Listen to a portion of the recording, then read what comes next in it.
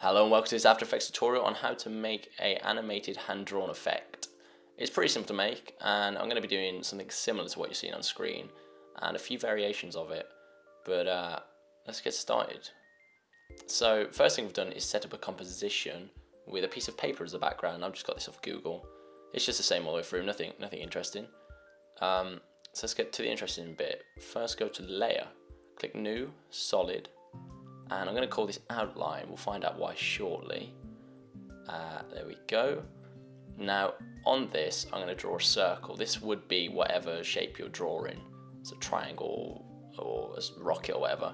I'm going to just quickly hold down Command and Shift, Control if you're on the PC, and that's going to lock this circle into place, making it a perfect circle. I'm going to duplicate that by clicking Command D, Control D on the PC once again. And I'm going to just rename this by pressing Enter, and I'm going to call it Solid. There we go. I'm going to just turn that off for now because we don't need to see it. Because we're going to work on the outline first. And for that, we're going to type in Stroke to our effects. And it's in Generate. I'm just going to drag that over. Now, you can't really see what on earth happened there. That's because it's actually the outline. You can see very, very slightly it's white. Let's just go ahead and adjust this bit here, this paint style, to on transparent. Now you can see a bit better, but we're actually going to want it black for this. So let's go ahead and do that. Next up, we want to adjust the brush size. I'm going to go with about 10. Ooh, that's a bit thick. Let's go down to 6. There we go. That's a bit better, yeah. So that's our outline, done. Sort of, nearly done. We're going to go back to that a little later on, but we're going to just go ahead over to the solid. Now for the solid, we want an effect called Scribble.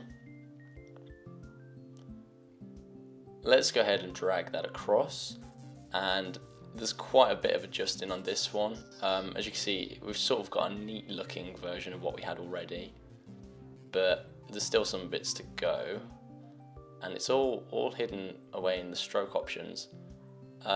Let's select our colour first. This is just whatever colour you want your thing. I'm going to go with red. Red's a good colour, nice and bright. And I'm going to just take this up to about 7. Can't see a thing. Let's fix that. Let's adjust the curviness and the curviness variation. There we go. We're starting to get gaps in it now. You'll see what's going to happen. A spacing and a drag, curviness again. Let's just pop that up there. And it's sort of these first few that we use, spacing variation as well. Avoid path overlap and path overlap variation. You know, you can use it if that's the effect you want, but for this, I'm going to just set them to 0 and ignore them. Sort of got what we want already. Very easy effect, I did say. But we're going to go back to the outline. And if you can't see the modes, it's just that button down there. We're going to need to click on Dancing Dissolve. Now what that's done, if you watch the outline, it sort of wiggles a bit now, and there's the effect moving, which is the first time we've seen that. Yeah, sort of done. A few more adjustments to it, and to do that we need to select both by holding down Shift and clicking on both the outline and the solid. And I'm going to click Command Shift and C, Control Shift C if you're on a PC. And I'm going to rename this Shape, and we want to make sure the Move All attribute is selected, and we want to click OK. Then I'm going to go back to the mode on the shape, and I'm going to click Multiply. There it is, and that sort of blends it into the paper a bit. It lets the darker areas of the paper sort of blend through and look like it's there. Now as far as movement, I've just clicked on a little stopwatch there for the position. It's up to you what you do with it. I sort of made them bounce in the previous video that you saw at the beginning. It sort of worked for what I was doing at the time. That video is available on my channel if you want to watch it. But that is the effect. That's that. There are some variations you could do with this. I'm going to show you how to make text into it now as well. As you can see, I've typed out Goatman Arts here using the text tool. And similar to the last one, we're going to need a mask of this. Now last time we just sort of drew out one, but that would be extremely hard to go around each letter.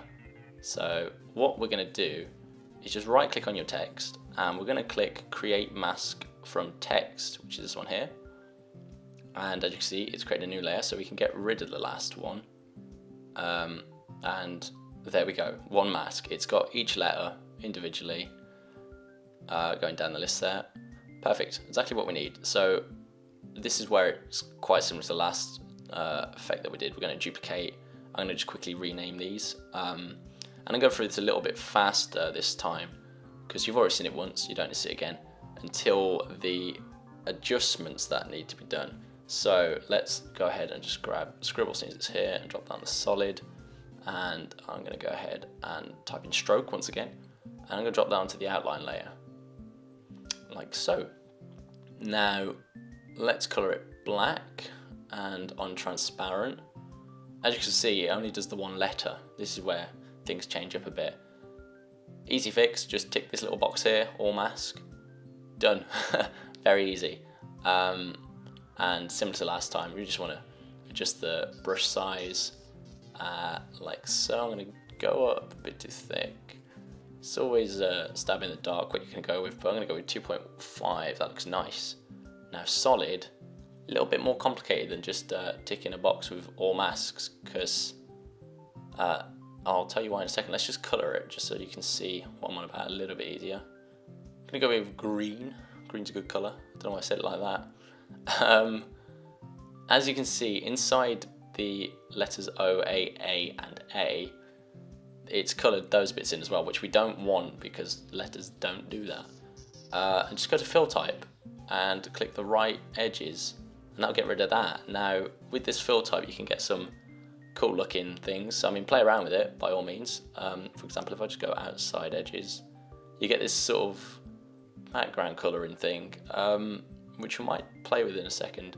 I'm just about to go back to right edges there and stroke width, same sort of stuff as I did before. Curviness, let's go down, curviness variation, spacing variation. You know, you get something similar to what we did before. A little bit messy. What I'm going to do though is go ahead and go back to solid quickly and turn that down. There we go, just a few little alterations. So that's the text. I'm going to duplicate the solid, and on the solid 2 I'm going to make this black, and I'm going to go outside edges like I just showed you, and you get that sort of even weirder look, but you know, it looks kind of cool. Play around with it. There's a few different things you can do with the text. They're quite cool. Maybe turn that to dance to dissolve quickly, and I'm going to need to do what I did before. Command Shift C, remove all attributes. I'm going to rename this GMA, Goman Arts, and multiply once more. Similarities to the previous effect, but little alterations to make it work. I've put together a quick animation for you using the text, and I've also dropped in some 3D cameras and sort of blurs and whatnot, and I've used a lot more effects, so enjoy that, and if you have any questions, leave them in the comments down below. Thanks for watching.